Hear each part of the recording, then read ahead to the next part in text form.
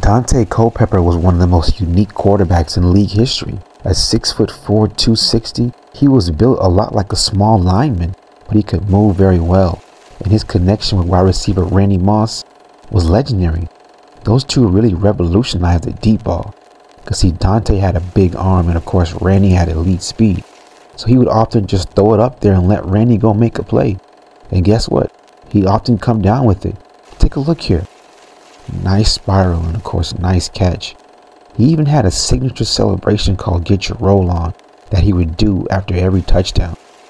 Daunte Culpepper. He was nice.